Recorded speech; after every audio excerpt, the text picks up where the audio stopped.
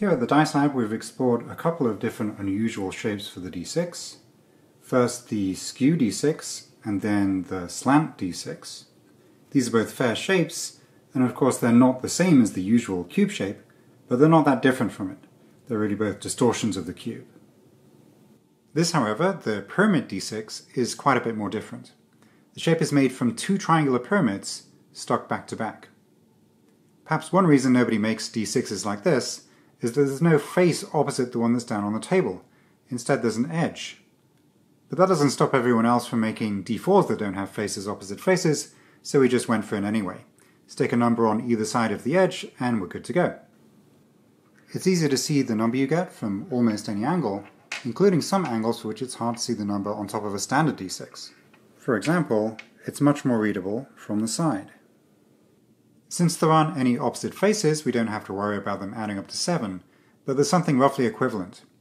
Each of the vertices on the equator has two numbered edges coming into it, and we can ask that those two numbers add to 7.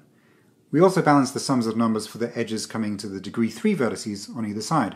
This one adds to 10, and the other one adds to 11, which is as close as you can get. The pyramid D6 rolls similarly to the other shapes of D6 that we have. It spends about as much time bouncing around before it settles. So in that sense it's not that different from a traditional cubical D6. One last choice we made was the actual shape of the faces.